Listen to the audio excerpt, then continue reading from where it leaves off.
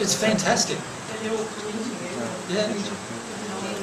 No, they don't. Like, I don't find them annoying. Oh, thanks. I don't find them annoying.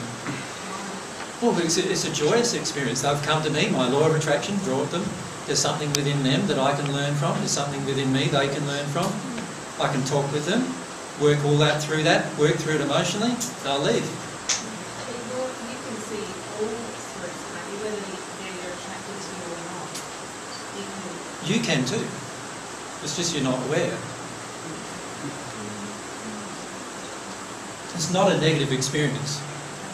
It only becomes negative when our belief system is that we're afraid of spirits. I view a spirit the same as I view you.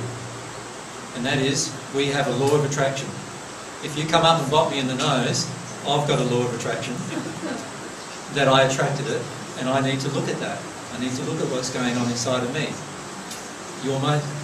It's that old saying, you're my teacher, in a way. And that's happening all the time, constantly. It's a beautiful thing, actually. I find it very beautiful. And I've had many times in this life where spirits have been attached to me or attracted to me because of some really severe negative emotions.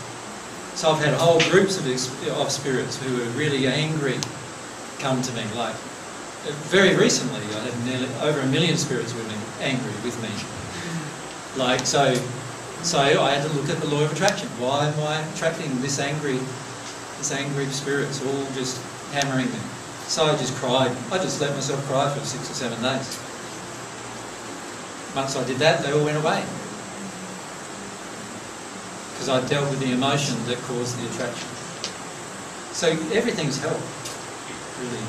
Even though they didn't want to help me, but that's how it turned out.